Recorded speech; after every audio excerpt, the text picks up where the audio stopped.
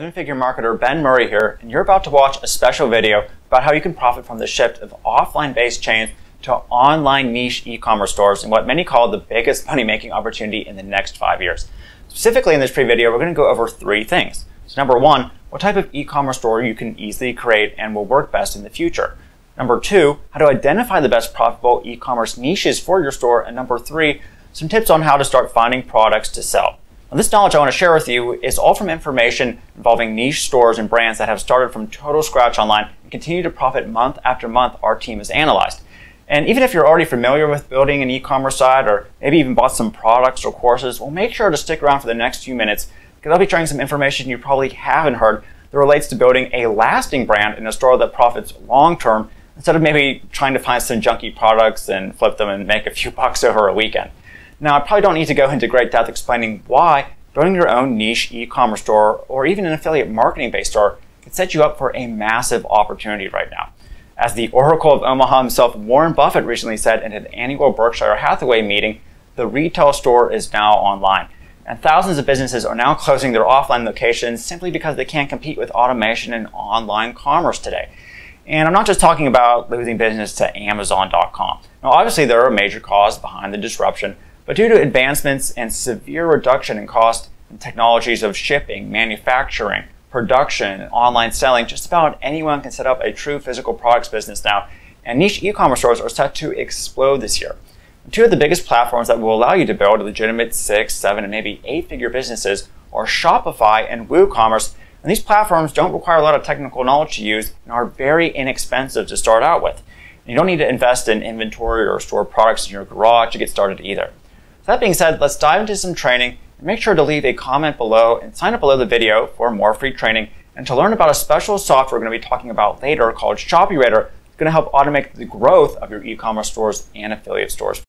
So the first question that comes up when creating a store or even starting a business is, what type of store works today and what niche should I be in? Or what type of e-commerce store should you create that actually makes money each month and grows for the long term?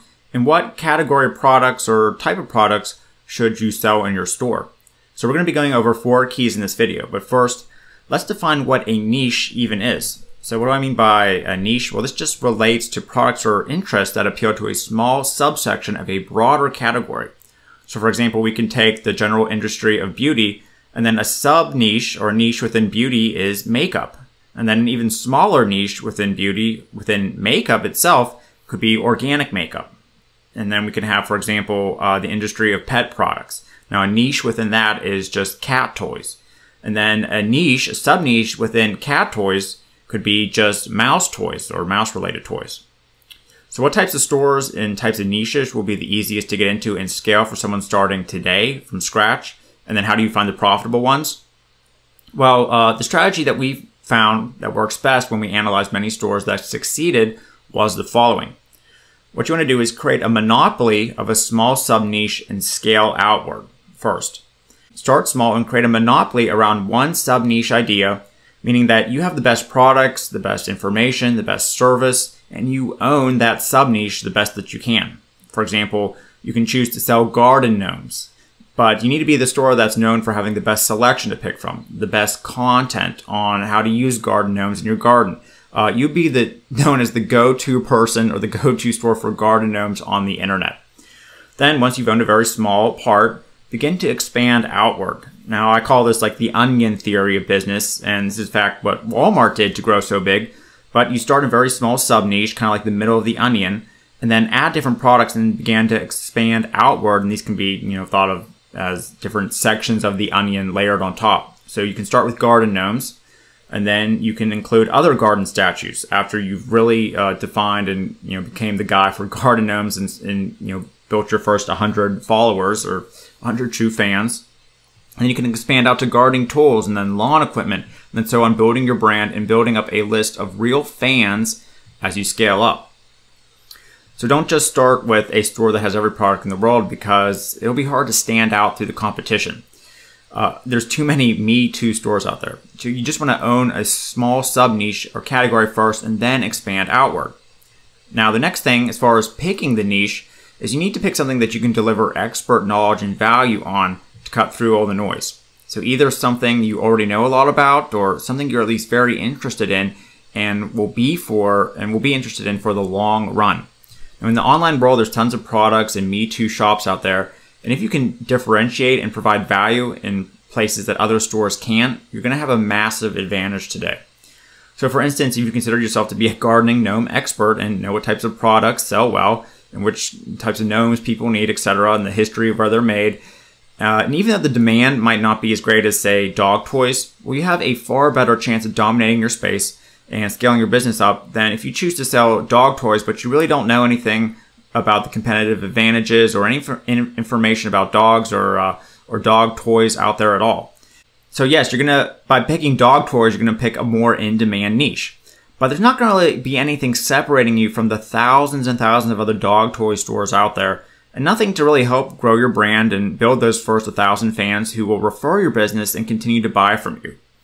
Now, if you're sitting there thinking, well, I'm not really an expert or great at anything, there's nothing I can provide that's gonna, have someone come to my store as opposed to someone else's, well, chances are you're probably wrong, but even still, go ahead and pick a niche that you're passionate about and know you want to wake up each day and continue to work on. So forget about keyword ranking tools or what's trending on Amazon. Pick something that you're passionate about and you want to work on long term. Now, if you're not excited about what you're selling and you're not interested in providing real value and information and content, it's going to be difficult to get through those initial launch periods where there's not a lot of sales. Continue to grow your brand and create content day in and day out about something that's boring to you. Now, you need to focus on how much value you can add, and the more unique value you can add, well, the faster your store is going to take off. Now, at this point, I want to show some quick examples of stores that followed this formula and had massive success, even though maybe the data didn't tell them that they should necessarily. So one of these ones is called Beard Brand. Maybe you've heard of this one. This is a bootstrap store, meaning they just started from scratch. They didn't take any investment money or anything. And technically, there's not a lot of data when this started out as far as guys who want to buy beard products. There wasn't any market at all. But this is a guy who he had a big beard and he had a passion for making beard products. And he started a very small niche and really owned that niche with great products for beards, stuff that he knew made sense. He created a lot of content and videos that are out there and really owned that niche and scaled it to a significant revenue and got on a lot of shows even. Now, another one is called Blue Kicks. Now, this is another example of a store that sells shoes, but instead of selling every shoe under the sun, they started with just selling blue shoes. It's called Blue Kicks, and it wasn't just blue shoes, but a certain type of summer shoe that you can get. And then they differentiated themselves from a lot of the other competition and stood out. Now, another one is called Swannick Sleep. Now, this is a store that they sell a little bit more products now, but they started off just selling glasses. Not just glasses, but glasses that were rose tinted, that were, supposedly were supposed to block blue light and help you sleep better. So they targeted just a really small niche of sub people who were into health and fitness, and even a niche inside that were just interested in trying to figure out how to sleep better, and came out with these blue light blocking glasses that you put on, an hour before you go to sleep, and they're supposed to cut out the blue light and help you sleep better. And they focus on just owning that space, coming out with really great glasses. And now they started to expand outward and they have some other sleep products now, but that's just what they started on. And all these guys, the Swannick, the Beard Brand, they were really passionate about what they were selling and created great content and continue to do so today if you go and check out their store. Now, the third key, if there's nothing particularly interesting to you or you don't believe you have any expert knowledge or you don't really know any interests, well, can you at least identify an opportunity or solve a problem that no other stores out there would do anything about or take advantage of? Now, is there a product out there that you need or you bought and it just isn't living up to expectations, you're frustrated? Or can you go to free Facebook groups maybe and see if there's any issues around one niche that people keep complaining about or asking about that you can possibly capitalize on? So this can be something that scratches your own itch probably, meaning that you've been looking to buy it, but there's just not out there. It's not really, there's versions, but it's not the version that you want. Now, the fourth key is how hard will it actually be to sell the product? Now, of course, it's one thing to pick a good niche idea, but you also need to figure out what exactly you're going to be selling and the cost of selling it. Now, is it a brand new product that's not even created that you have an idea for? Is it something heavy that will cost a lot to ship? There's a big difference between opening a store that sells airplane parts and one that sells dog toys. Now, one's a lot easier to get started with.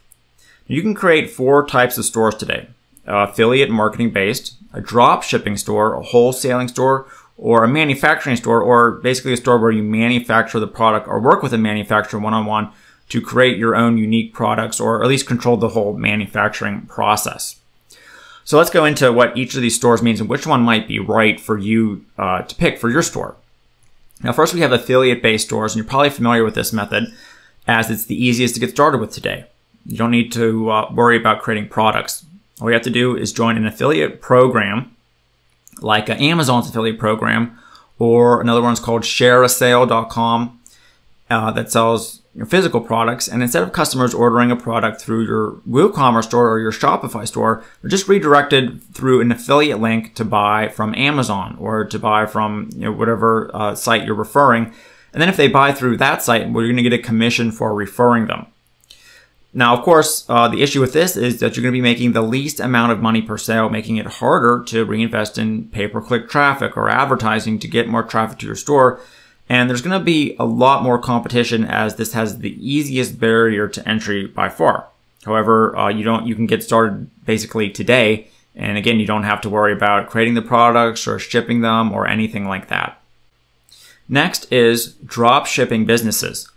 Now, you can find the products out there, physically sell them through your store, and then drop ship them to the customer whenever they buy through your store, meaning that you don't have to store the product or do fulfillment or ship it. You can have a third-party company that manufactures the product, do the fulfillment, while you just collect the profit, and you get to mark up the product any way you choose. And then whenever someone buys it from your store, then you just contact that third-party supplier and say, hey, this person bought it, can you go ahead and ship it to them? Now, how do you find products to drop ship that are related to your niche? One of the easiest ways is to go to AliExpress. It's one of the good ways to begin. And this is one of the top drop shipping sites out there.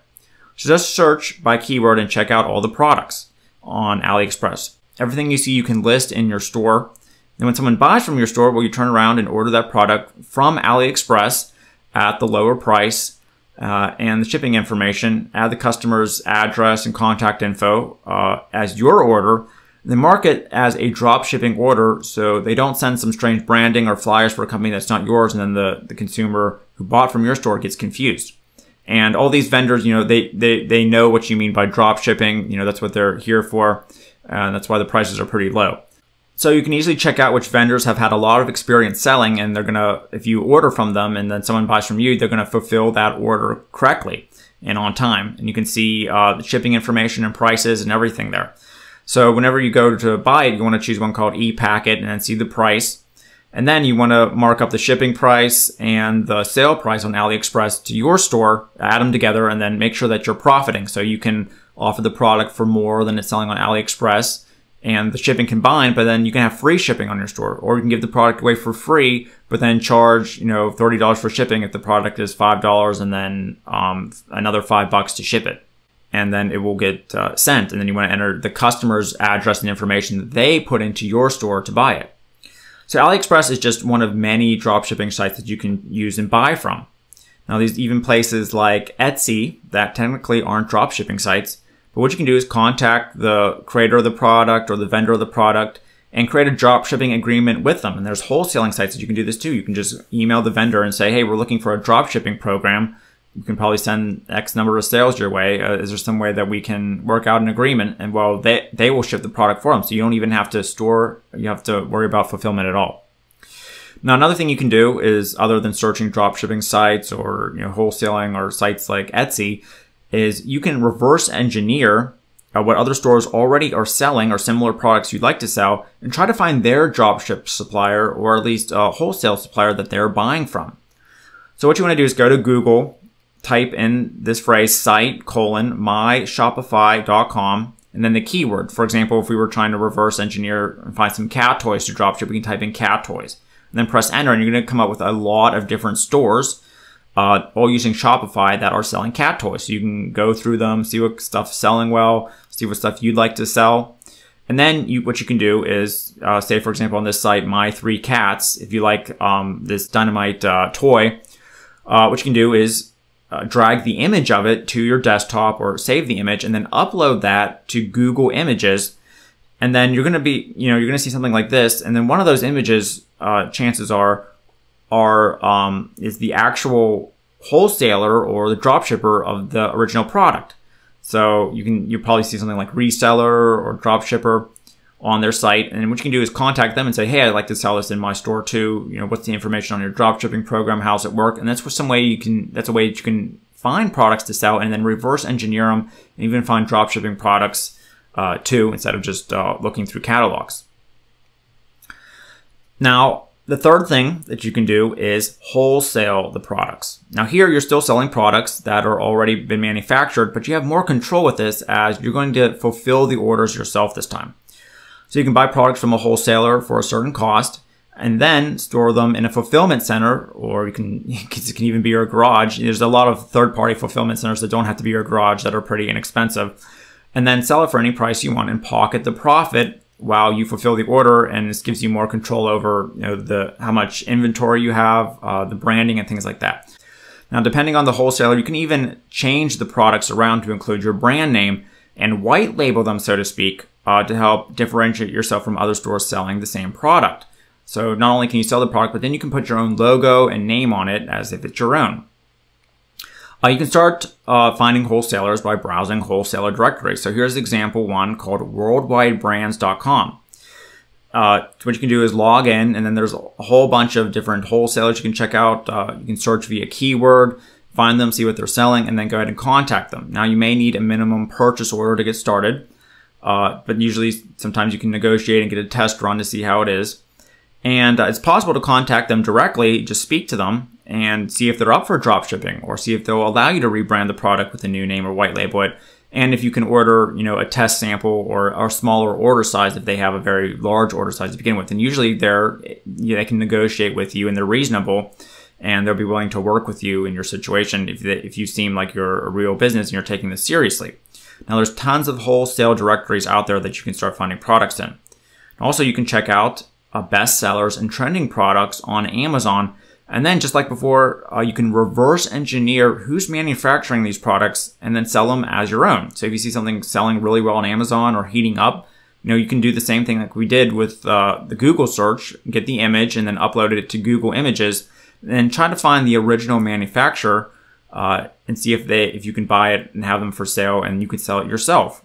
You can just search by the title even in Google and see if you can find the original manufacturer. Another way you can do it is buy the product and then look to see who manufactured it whenever it arrives to you. You can usually find it that way. But for example, let's say that you bought it, you couldn't find out who manufactured it, you did a Google search, a Google image search, nothing came up. But you really want to sell that, or maybe at least something related to it in your store. What you can do is get pictures of it and then go to a site called Alibaba.com. And find actual manufacturers overseas. These are people in China. Now, this is going to bring us to our next step here, as we're going to get into manufacturing, which is number 4. And this is the most time-consuming to do, but can give you the most leverage, as you can actually go out there and create your own 100% unique product no other store has, and it's not that hard to do. So you can get started as easy as going to Amazon.com, searching for top-selling products in your niche, or searching for at least something similar that you want to invent. Like, for example, say you want to sell a certain type of fishing rod that has a new feature or an extra gadget, a small twist to it. What you can do is find an example of a fishing rod on Amazon and images that are pretty close to what you want to be manufactured, and then go to Alibaba.com, where you can search for manufacturers and contact one of the manufacturers there to actually manufacture your original product for you. So you can get in contact with them, send them all the photos, a description of what you're looking for, and then the extra features, and then they can go in there and actually manufacture this whole unique product for you, and you can have your very own manufacturer to sell. Now, a few years ago, whenever this site was kind of getting started, well, there was a lot of people who they would place orders and they would get something that wasn't even close to what they described, or sometimes they would flat out get nothing. They would, pay a bunch of money and then nothing would ever show up. But today, it's a lot safer. This is a very big company now, and there's ways to review the company, see their ratings, and speak to them directly before you place any sort of money or any sort of order. Now, of course, you still want to do your due diligence whenever you're finding out a manufacturer, especially if they're overseas. And you want to message them, get a price quote, send an example of the product over, agree on a fair price. don't worry, you don't have to put in like $1,000 order or even $100 order before you even get to see and hold the product in your hands and see who you're dealing with. If you're dealing with a real manufacturer, what you can do is ask them for just a sample. Now, you're going to have to pay a little bit more than the price on their site for one order. You're going to have to pay extra for the sample, but you don't have to spend hundreds of dollars or even thousands of dollars making a big order, but then everything comes back wrong. You can just have them do a sample, see what it is, then critique it. And if they're not interested in dealing with you or giving a sample, or they want you to do some sort of big order that's thousands of dollars, then they're probably not legitimate, and you can just move on to the next one, as there's a lot of different ones to choose from who will be willing to work with you. So like I said, you don't have to risk thousands of dollars to come up with a store with unique, tangible products that no one else has, physical products that people can buy. Now, if the product you want to invent is too different than a sample you can find, or they're having trouble trying to recreate what you have in your mind, what you can do is reach out to a local prototyper to create an initial prototype, and then send that overseas to these manufacturers that you can find, and then that will be a lot easier for them to replicate and start producing. So first, you can just do it yourself, kind of create a prototype yourself if you're good at that stuff, or hire a friend or family member who's good at that kind of thing to put it together from scratch. But if you don't know of anyone, there's a few things that you can do. What you can do is reach out to tech shop companies or people who have tech shop passes to find someone to create your prototype. Now, what's tech shop? Well, this is a relatively new startup that allows you to rent out 3D printing and manufacturing equipment. It's right in a bunch of major cities, and use it right there on their store. So you can pay for a pass and go in and get access to all these 3D printing and manufacturing equipment right there to do whatever you want with. So what you can do is find someone who has a membership there, whether it's on their Facebook page, or you can walk in and call the shop and ask them that you're looking for a prototyper and you're willing to come up with a fair agreement. Talk to them and come up with a fair price for them to create an initial prototype for you that you can hold in your hand first before you send overseas. And then the main manufacturer then will have a good idea of what you want. Now, if you don't have one of these near you and you want to work more hands-on and see the prototype face-to-face, what you can do is contact a local industrial design firm. You can just do a Google search in your area. Make sure to type in the word scam or do a little bit of due diligence before you reach out. And then reach out via their phone number or contact form and let them know that you're shopping around and just looking for quotes, and you have some other people interested, but you're shopping around and trying to get a good deal. Now, the price will be a little bit higher this way than all the other methods we've gone through so far, but you can meet face to face, get your prototype exactly how you want it to look, and then save a lot of time and frustration in the long run. And it's not expensive as you would think. It's not going to be your savings account or anything like that to get a prototype created. So as I said in the introduction, technology has made it easier than ever to start your own unique store, whether you want to set up a simple drop shipping store in a few days, or you want to create a 100% unique product that no one's ever launched from scratch, and you don't have to put up thousands of dollars or drain your savings. So hopefully this video gave you some ideas on how you can get started with your own store, some of the key steps to start taking, or at least got your wheels churning with some ideas on what you can do. Now, of course, one little video isn't going to cover everything you need to do to create a successful store from the ground up. So over the next few days, you're going to be getting some even more in-depth free training videos where we dive into some more advanced tactics in this that allow you to grow your stores faster and stand out from the competition. Plus, we're going to be going over a brand new software called Shopirater that's going to be coming out, and this is going to help automate the growth of your stores and build your brand nearly hands-free.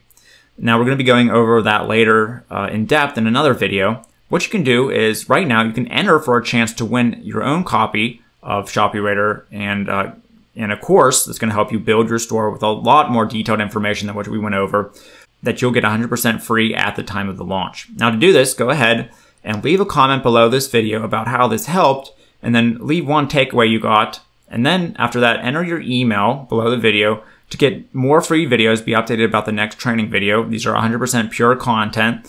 And then be officially entered to win a lifetime access copy of Shopirater and the detailed information course called Ecom Legacy that goes into way more tactics and strategies than what we just covered in this little video. You're going to get those free. And you're going to get a special bonus guide on how to build your store as well. Then be on the lookout for the next free training video where we're going to go over some even more in-depth, deep dive information like the secret to scaling e-commerce stores very fast right from the start, and the main reasons why most e-commerce stores don't take off and thrive while others do. It's going to be some interesting stuff you'll want to hear. So again, go ahead and leave a comment to be entered in the contest, and then sign up for more free training videos, and I'm going to see you in the next video shortly.